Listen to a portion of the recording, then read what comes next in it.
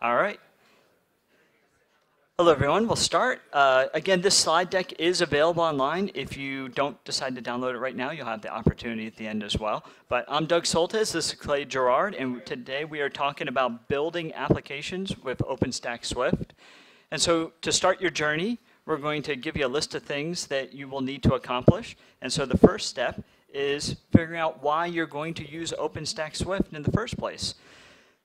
So I would argue that the best two things about OpenStack Swift is, number one, its API. Its API is different than a file system or a block system. And the reason why is that you can access it from anywhere.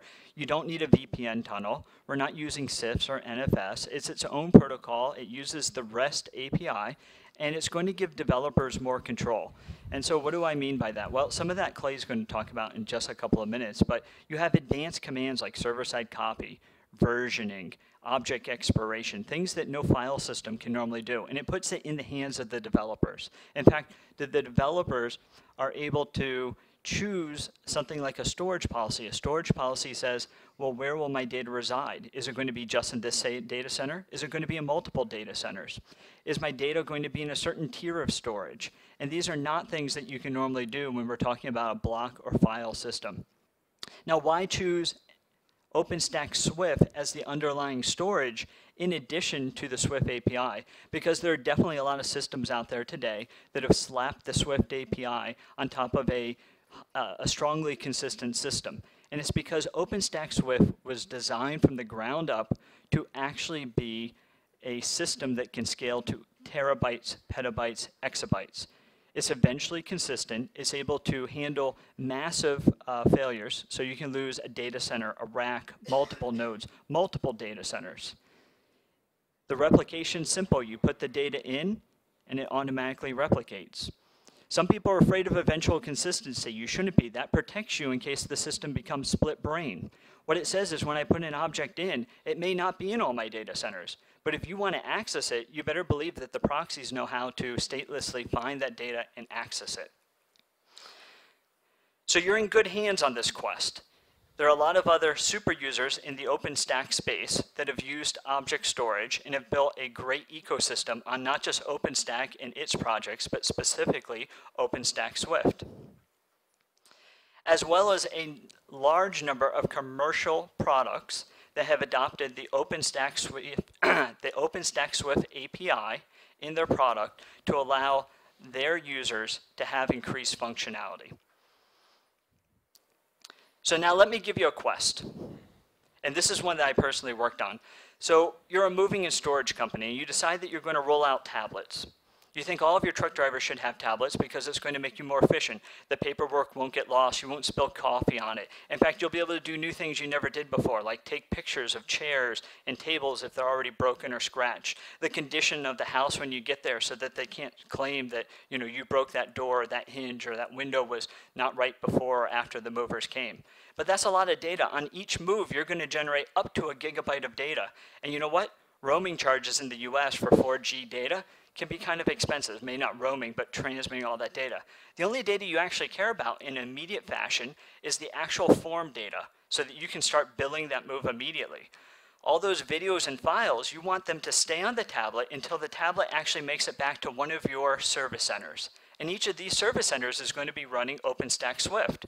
And so what's going to happen? The driver's going to walk in the door, it's going to pick up the Wi-Fi network, and it's immediately going to transmit all of those photos to the object storage on site. Why? Because all of the object storage has the same global namespace. It's nice and simple from an operator point of view.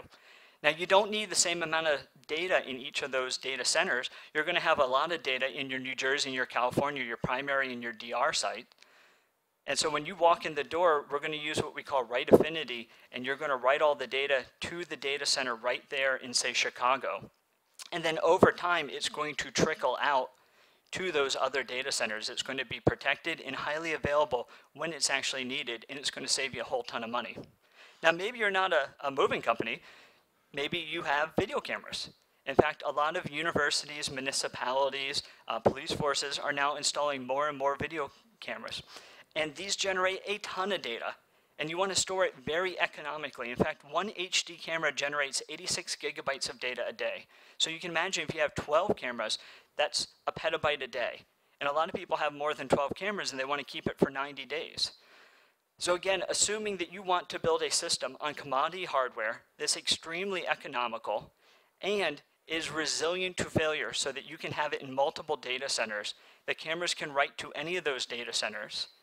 And yet, if one data center goes down, all the camera footage is still being captured, whether that's Las Vegas or your small office, then you're covered with OpenStack Swift. So in order to do these quests, you're going to have to first pick a language. And so you're lucky. This community has been around for several years, and there's several SDKs. So if you like Go or Python, we know that Python is the normal language for OpenStack.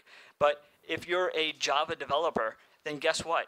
You've got tools at your disposal today, libraries that you can import and start consuming easily OpenStack Swift and writing it into your program. But if your language isn't up on screen, or you like different Java libraries, you're okay too. Because all the modern languages today will have a curl library or something like a request library that you can use standard HTML commands, and you'll be able to pass headers, do gets, puts, all the normal RESTful commands. And so with that, I'm actually going to accelerate this talk. I'm assuming that everybody in the room is already familiar with object storage is. In fact, I see a bunch of core developers for Swift anyway. And so we're going to pass the CRUD, and we're going to jump straight to Clay. If you do need more information, though, we have a book come by the OpenStack or the SwiftStack booth, and we're glad to give it out. And meanwhile, the talks from Tokyo and Vancouver have been recorded for Swift 101. Hi guys, my name's Clay. I work on Swift, and I'm going to talk to you guys about a few. I'm like randomly picked a couple of API topics. One of the things that we found doing these summits for a while is we'll go through basic Swift architecture, how to use the API and get some inputs, and there's really not a lot to talk about that. We can cover it in a single session. But now we're starting to build up a collection of series that we've done, and on this one we're picking up a few new API topics where between maybe 3 or 4 of our sessions you can sort of really get into that Swift 201, the next level of API topics. And what we're going to get into to start off with is static large objects, which is one of the methods that Swift has for supporting uploading a large object. So you have a single object that exceeds 5 gigs, or maybe it's not huge, but you want to break it up into delineated parts. You just sort of segment it up. It's up to the application how it wants to chunk those up, and it can break all of them up using its local storage and upload all of the pieces concurrently into the object storage. And then you give Swift some additional information, a manifest file that explains how it's stored. So you'll just present a single big file exe, but it's broken out into all these little chunks. So slows are great. Static large objects, we abbreviate them slows. And they have all of the characteristics that you would get out of the API of a normal object, but it allows you some benefits. One of the first ones that you're going to see is that you can break it up into smaller pieces, upload them all concurrently. This is going to improve your throughput. If you have huge data sets, multiple terabyte data images, genomics data is one of the use cases that we have here. You can chop that up into 100 megabyte chunks and just upload thousands and thousands of those little pieces, and then in a single put at the end, you can assemble them all back together with this JSON file, and we're going to get into the semantics of that. And it allows you, the user to just be presented with what they feel like to be a single huge object, what they can use range requests to pull into the middle. It's got a great API for validating your manifest. It can give you back errors that are specific to which chunks, what's the problems. And stitch it all together. If you're using the Swift command line client, which I'm sure a lot of people that have used Swift before are familiar with, then it's really simple. You just throw the --use SLO flag in there when you give it a segment size, and that'll allow you to upload your object into a segment container. It handles all of that, splitting it up, doing multiple puts concurrently. And then, there's also a lot of other utilities out there. Swiftly, there's another one, Swift Commander. Fred Hutch is one of the IT personnel working at Fred Hutch CanCert Research Institute, so there's another one there. There's lots of them. A lot of those SDKs that Doug was alluding to also get into, they have kind of built-in support for some of these things. So you can have access to these features without having to know all the nitty-gritties. But you may have reasons for wanting to do it on your own. And we're going to take a look at a little bit about what makes up these segments. So here you can see a blob of JSON. If you kind of pull it apart, you can see it's just a list of JSON objects, dictionaries in Python. The three keys that are really important are the path, which says, what is the name of this segment. It's a name to another object in Swift. And that's the path. That first segment there is going to be the container, followed by however many different container paths that make up the full object name, the canonical name of the object. That's the first segment. You notice it's a list, so these are order specific. The order that they're presented in is going to be the order that they get stitched back together. And then it also provides some metadata about that object, the size and the E tag, and that information is what allows different kinds of validation and range requests and validating of the object when it's being served out. If there's any sort of error in downloading it to the client, this can be detected. And this is a huge advantage over a previous implementation that also has some unique characteristics, dynamic large objects. So with static large objects, it's great. Now, normally, those fields, the E tags and the size bytes, we want the client to send that along. They should have all of that contextual information. They just uploaded the segments. They can present that to Swift, and Swift can do some validation to make sure, OK, yeah, make sure I have everything. Everything's accessible. Everything checks out. I got this static large object just as you specified it. But it does add some overhead and bookkeeping to the client. And the API has recently, in a recent release of Swift, been extended. And you no longer have to fill in that information. You do still need to explicitly state that you are not sending it. This is different from an error or you forgot to send these keys. But if you send in the nulls, Python dictionary with nuns, and then convert it to JSON, and they come in as nulls, Swift will still be able to validate those objects. It'll go pull in all the segments and check everything for you and stitch it back together and say, OK, I've got it. And when it writes the manifest down, it will fill in all that information. So a client later can download that manifest and use that information to do comparison to a local object that they have that's represented by that static large object, to do if there's maybe something in the middle of it changed and you need to rewrite one of those segments and then update the manifest to note that this part in the middle has been replaced. But once you get ready to put it, it's more or less like a regular put. You just upload the JSON to Swift. You do have to include this extra bit of query string here to indicate that this is a put for a static large object manifest. And it'll include some additional object metadata on there to say X static large object true. So if you're ever looking at a manifest, if you just have the headers, if you do a head on it, you can tell if it's a static large object manifest or a dynamic large object manifest by looking at those two headers. You've got the X static large object true, or you have X object manifest in the case of DLOs. Now, a little note on DLOs. Do you have a question?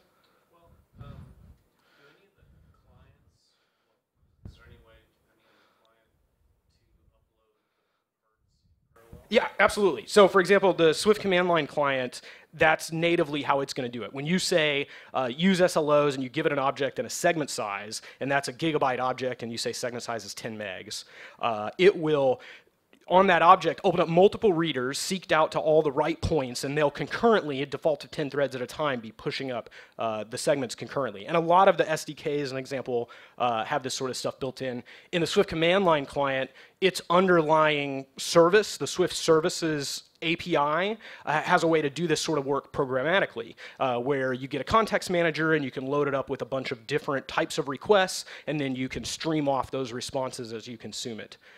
So there's a lot of client support for that. Depending on your language or your project needs, maybe we can help you find something that you need.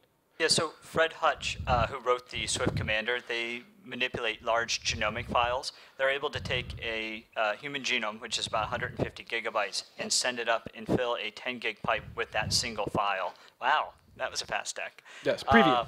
And that's not something you can do with a normal filer, right? So if you have a 150 gig file and you want to copy it, and you're sending over CIFS or NFS, what you need to do is send multiple of those files to try to fill a 10 gig pipe. So, you know, the ability of Swift to break something into pieces and reassemble it can give you massive gains in throughput when you're trying to do research, and that really folds into Hadoop and other stories as well. Yeah. If I create 10 threads in Python, the global interpreter lock. Well, as long as you have a bunch of blocking file I/O mixed in there, the Python threads and the global interpreter will interact successfully in order to have those concurrently, even though only one object will actually be doing network I/O at the time, while the other threads are doing the file I/O. So maybe we can talk about it more later. I mean, you're certainly right. There is some interaction there that is important, but other languages, of course, don't have that limitation, and there's other ways that you can do things in Python as well. But I do want to say, DLOs are awesome. They predate static large objects, but there was even a thread on the OpenStack mailing list not that long ago where someone was sort of struggling about with some of the nature of the dynamic nature of the large object support in the original implementation doesn't lend itself well to some of the types of use cases where you need to really sort of be able to manipulate what is this object. So just in general, just start with the static large objects if you're doing large objects, and then only if that fails you for some reason, if you've got one of those weird niche cases where you're doing logs and you need to continually stream up new data into the object, is the only time when you'd really need DLOs. So start with SLOs, and then only when that doesn't work for you. Doug made me write a script to convert a DLO to an SLO, so just get rid of them. So that's your bonus, that's your Easter egg on this. Okay, next random feature, we're going to talk about authorization. So account ACLs is a relatively new feature. I mean, it's been out in a number of releases, but it doesn't have as large of adoption. There's a lot, especially at these OpenStack conferences, people are using identity management systems that were built and designed for cloud use cases, where every resource that you're defining in the cloud, you want to put some information about who can access it in the identity management system. But in the legacy and enterprise use cases, there's not always, they don't have a cloud-based identity management system. They have something that's, defining, who a person is, what teams they're a member of and their roles, maybe in an LDAP system or something like that. And then they leave it up to the resources themselves to identify based off of those users and those roles who has access. Account ACLs is an extension of that idea. In Swift, on the account itself, you can set these users, these groups have access to it, rather than having to say in the identity management system that this user has access to this Swift account. So you already have to store the resources in Swift. It needs to have those accounts there for billing and everything else. Account ACLs is a way that you can store that. It has a little bit different syntax. It may not affect a lot of you guys, but if you have a legacy auth system and you're encountering some of these issues where you don't really have a way to tie all of the cloud resources back to your identity management system, sometimes there's a way to flip it around and let the resources themselves define which users and groups have access to them.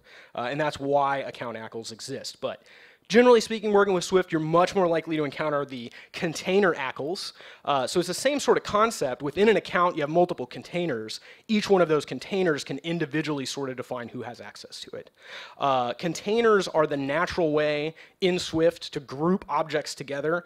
In your single account, in your project, in your tenant, you might have 1 million objects, 10 million objects, and they're going to be grouped more than likely into separate containers. Each one of those containers is a group of objects, and you can set behaviors of the object storage system around this group of objects by placing metadata on the container. The container ACLs is an example of that. If you have a group of objects in a container and you want to make those publicly accessible, what you can use is through container ACLs, you set the refer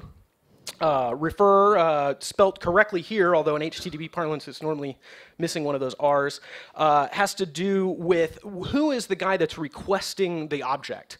And because Swift is storage built for the web, you see a lot of these HTTP-isms sort of bleeding their way into the Swift API. It takes advantage of a lot of web clients. So for example, if you embed a URL, an href, a anchor tag href to an image or image tag in one of your web pages, and that points to a URL that's in Swift, in a container that you've marked publicly accessible, the web browser, for your benefit, will send along the refer, what was the originating website that was making this request. And Swift can use that information. It's sort of opt-in. I mean, you can get around it with curl, but when the information is available, you can use that in order to allow or deny that.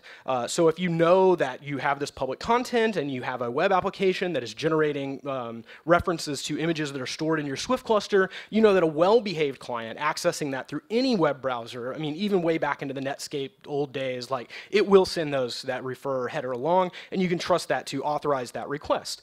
Or you can just put a splat on it, which is what everybody does. Makes it totally accessible. It's not any more or less restrictive, protected than the refer thing. Like I said, it's kind of opt-in anyways. The client doesn't have to send that. And when you put a splat on it, anybody can get those objects. You just point your web browser at your Swift cluster, and you can look at those objects. But just like in Nginx, whenever you have some content that's laying on disk and there's no restrictions there, I mean, maybe you can put basic auth in front of it or something, but generally you have your web server and it's pointing at some data. If you go to that path, you've set your www root path to some section of the file system on disk, and you go to a specific object, it'll load that up. But if you delete the object path and just go back to the directory that's holding all of those, by default, I mean, unless you've enabled web mode or something like this, you will not get an object. You'll say you're not authorized to view this listing, and that's the default operation on a container. So if you're using public access, you may also, if you want to allow it, our listing is another, and here you can see the example of a container ACL, and it's just a CSV. You can give explicit access to users, or an explicit refer, an explicit deny refer, and then the listings tag. So here's an example. With curl, most things that you might want to do to an HTTP API, you can do with curl. If you're not familiar with curl syntax, it's not super intuitive, but we're just sending a header for authorization, and then we're setting another header, which is that comma-separated value list of all of the ACLs, and we send that directly to the URL of the container. So it's your storage URL / your container name, which you make up. This is an example of allowing write access. So back onto the listings and back onto large objects. There's some synergy here in different components of the API. Dynamic large objects, one of the limitations with them is that in order to generate the full object, it has to be able to do a listing. So if you're trying to make a dynamic large object manifest publicly accessible, you can't just give that manifest and its segments the read option. That's the splat star. You also have to enable the listings option on the dynamic large objects. Segmented container. So this is another reason why with segmented objects you have some advantage, because the components that make up the large object are explicitly listed. There's not a container listing step. You just have to be able to retrieve the object. You just have to be able to retrieve the manifest. So watch out. But ACLs are not the only way. I mean, that's like a one-time thing. You unlock the keys of the kingdom. You can get into every object in that container, which, we talked about how you normally use containers to sort of group different things together. But if you need more granular control, like all the way down to a specific object or a specific, large object manifest, you can use another tool for granting temporary access to an object. So you have access to all the different kind of verbs. You can do it to any, URL any object URL that you have in the system. You have some different tools in there and how it's managed. Again, it's metadata that you set on the container or on the account. There's two different kinds. We'll talk about both account and container temp URLs. But they follow basically the same idea. There's a temp URL key, but also a temp URL key 2, so you can support rotation without worrying about expiring or invalidating a bunch of keys that you've given out in the interim while you're doing the update. So you set your temp URL key, then you can do another request which takes your old temp URL key and sets it to temp URL key 2. And then you replace it with your new temp URL key, and you make that single request, setting both of them. So you change you set the 2 here to be your backup key. That's the one that your application may have recently given out the keys, and then you set the new one. And then any incoming requests that are still signed with the old key can still be validated. Now, this is different, of course, if you want to immediately revoke all of those keys. You could just change the temp URL key to something new, and anything that had gotten previously handed out is immediately no longer valid. It doesn't matter what you set the expiration time to, because that needs to, the key that originally signed the request needs to be able to be validated on the resource.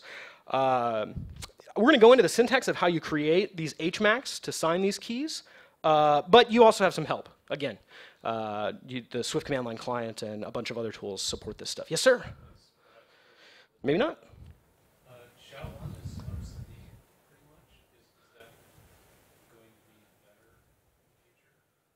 Yeah. Yeah, it seems reasonable. I haven't had anybody ask me for SHA-256, but SHA-256 probably thrown out too. So yeah, I think right now it would probably just be a sort of thing where you could set it whenever you sign it. You'd have to add something to say which algorithm that you.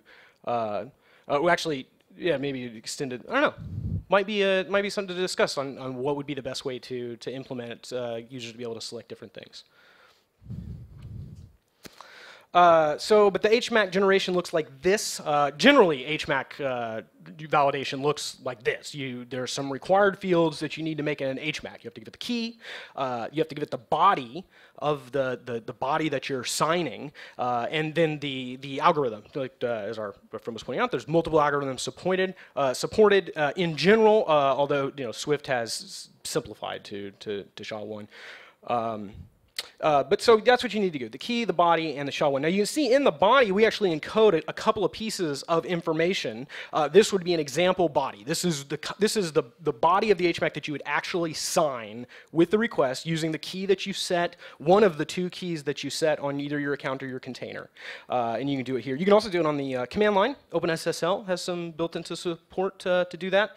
But you fill in your body like this, the method, the full path. Notice it includes the version URL if there ever is a new version of Swift, and different paths have different semantic meanings. It's important that we encode the full path to the request that you have authorized. And then the expires time.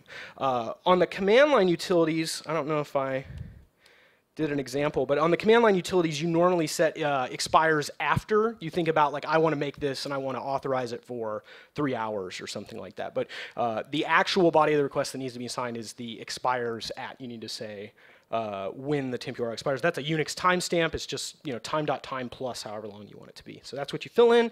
You sign that, and then that'll be your HMAC. And then the HMAC is part of the signature that you hand out to your clients. So you just give them, HTTP, my storage server, this full path with a query string, including the temp URL signature, and then the temp URL expires is sent in the plain text. This is one of the inputs to that signature. So there's no communication that goes on with the storage system and some third-party authorization system. It has all of the information it needs embedded in this signature that you signed with your keys in order to authorize the request. And you can see here we're setting the X account meta temp URL key to my secret key. Once that information is set on your account or on your container, you can then generate temp URL signatures using this formula here to create signed requests that you can give out to customers. And you can allow them to store an object into the storage system via put request, or you can make a GET that they can download the object or do range requests on it. And yeah, so there's a read. You can notice no headers, XAuth, anything, right? You just put in the entire URL, including the query string, and it's able to serve that directly out of Swift. Hey, Clay, can I ask a question? Yes. So on that last slide right there, that actual request is going to be protected also by the HTTPS, correct? Mm-hmm. So you've signed it. You've used SHA-1 to sign it, and so I don't disagree that SHA-1's there are better algorithms, but you're going to be protected within that with the whatever SSL keys you're using. Yeah, you'd be subject to replay if anybody ever got a hold of these, but you're presumably passing them out through also a secure channel, HTTPS or whatever. So, but if you email it to somebody, it does have that expires on there, so it's only good for so long. But yeah, they do what they do. So containers, we love the containers, and it recently got some love in a recent release. We've now expanded with container temp URLs. So with container temp URLs, it's a lot of the same things that work with account URLs. You set that X, let me see if I can do it here, X container meta temp URL key, or temp URL key 2. You can set those on your containers, and it's a little bit different, what do they call that, attack surface. Everything is limited, scoped to the container. You can only create temp URLs with the container temp URL key for objects that are in that container. Any temp URL that you create with your container temp URL key can only authorize requests that go into that container. So, like for example, a static large object. If you give someone a temp URL to that manifest, sub-requests that go into different objects that make up that static large object will be pre-authorized by that temp URL. So if you have an account level temp URL, you can have a manifest sitting there, and you create a temp URL for it, and then you can hand that back, and they can go get that whole static large object as if it was a single object. Everything is authorized. But if you do it with a container temp URL, you won't be able to authorize those sub requests. So this is another gotcha. If you do a container temp URL, the large object must have all of its segments inside of that same container, or there is no way to create a container temp URL that authorizes that static large that large object manifest that points to data that's in another container, because container temp URLs are always scoped to only that container. So if you can lay out your data and keep everything in a certain container, you have this smaller surface area, this smaller domain that you can control with a single set of keys. All right, ranged reads. This is another HTTP-ism that's made its way into the Swift API. You don't have to download the entire object. You can just download a portion of the object. A lot of different HTTP tools that already expect to be talking to web services already use these sorts of things. One of the biggest use cases is probably HTTP pseudo-streaming. This is why you can upload a video into Swift and then take any HTML5 browser, Chrome, newer Firefox, just point it at that URL. Maybe presumably you made it public with either a temp URL or a public container ACLs. And so now you have this public video that's in your Swift cluster. So you point your newer browser at that URL, and you can do all of your little, you skip into the middle of the video and start resuming playing from the middle of the place. And that's just the power of HTML5 and the way that it does videos, but it's doing it using this HTTP-ism that's existed via range requests, where it can seek out into the middle of a video and just start playing from there. It's a byte range offset. If you know some stuff about video streaming, the time-based offsets were all the rage back in the day, and those aren't natively supported through HTTP. It requires an extension. But with range reads, you get a lot of players that are able to work just natively pointing right at Swift. You can also do multi-range, all covered in RFC 2616 or whatever it's been replaced by now. But you can have a single request requesting multiple byte ranges. Like for example, maybe if you have an MP3 and you want to get the metadata for the player, the name of the artist and that sort of thing, that's all in the first few bytes. But then you also want to get a 30-second sample of the chorus somewhere out in the middle of the object. You can do a single request, get back 2 ranges. It's all packed together in a MIME document from back in the email days, multi-part MIMEs. And I'll have an example of one of those. It looks kind of funny. But generally on a range request, you would just, so here we uploaded an object. And you do a range request, you specify just a range, and the GET request will come back, and it just has your little bit. And then here with a multi-part MIME, you can see that make that same range request, but you put on 2 ranges, and the body of the request is very different. It comes back. You have this terminator here that's included in the first few bytes. That's also in the headers, telling the client parser what to look out for. And then you have these headers that describe this section of the content, followed by the content. Another one of these delimitors, some more description of the next set of content, and then there's the second set of ranges. And then finally that same terminating character string, which has been uniquely selected. And again, that's in the headers. But if you have a MIME parser in your library of Java, Python tools, that'll mostly be handled for you. Okay, so again, new Swift feature. I talked about container temp URLs was something that came out in Liberty, static large objects with ranges, slornges. We're so happy to have a word that rhymes with orange. It was really the main impetus for writing this feature. But it's kind of interesting. We talked about static large objects. You have these manifests that describe this other object that doesn't really exist in the storage system. It's just I've made a manifest that describes how you would construct such an object should it exist. And then I have all these chunks and all these pieces, a bunch of Legos. So with the static large objects with ranges inserted them, we've kind of added a new piece to the kit so you can construct something else In this situation, you may have an object that is maybe some deduped block data that you put together. Or maybe you have a single object that's, again, that MP3, and you want to create a manifest that doesn't require, a bunch of tricky range headers to build this, this sample that includes the start of the song metadata, and then again that 30-second sample down in the middle with the chorus. So you can create a static large object, and the pieces of this object are made up of this object name, and then it takes this ranges, and it uses the same ranges. You still will include the E tag and the size of those ranges to describe the segment that it's actually being made of. But then you add all these pieces into a manifest, and you can create something new that didn't exist before. So here we have an example of a manifest. Oh, maybe we didn't fill that section in. Well, I don't know if we were swapping some slides around here lately, right before. So, I'm sorry, what are you asking for? So at the top is a normal slow. Yeah. And then there's the I new see they're down at the manifest bottom. slow, and then the bottom combines Thanks, the Doug. new nulls and bonus. It's all down here. This looked very familiar. Remember? It's exactly like the previous one. And then here is combining the new null feature and the range request to create a new object. And that's a new thing that just came out in Swift. Just added. Yeah, just came out. brand new. Yeah. So you think of a use case for it. You want to do something deduping blocks or something, and right? Yeah, so we're almost out of time, but there's plenty more to explore with the Swift API and the commands that you can use with it.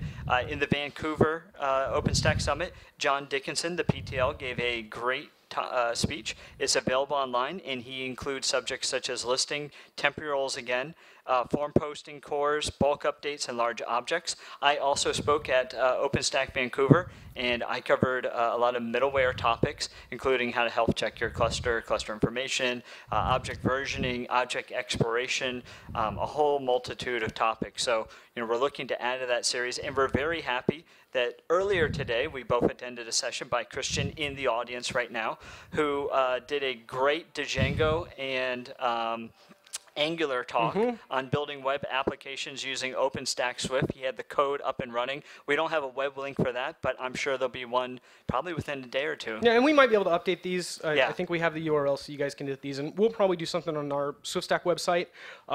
There is a lot of features to the Swift API, and there's really some creative ways that you can sort of combine things. We bumped into a couple of cases where we're talking about how static large objects are interacting with container ACLs, and sometimes there can be some tricks on how it can piece together. But all of us Swift developers know a little bit about how these things sort of fit together. So if you have some use cases, you can hit us up. Say, I really need the SHA-256 in my temp URLs maybe, or whatever your use case is, and we're happy to hear it and talk about what we can do to help make you be successful. There's also partners in the industry like SwiftStack. We have a lot of successful data architects that have worked with customers and how they want to design their data architecture and how they want to design their applications to use Swift and leverage it to the best of its abilities, so they don't maybe end up using DLOs when SLOs would have been a better fit for their use case. So it never hurts to have someone you don't have to go it alone. Yeah, no. Well, thank you very much for your time. If you have any questions, please let us know. Otherwise, again, you can download these slides. I know there was a lot of, technical talk inside of it, so these will be available online. Any questions? Nice. All right. Well, thank you for your time today.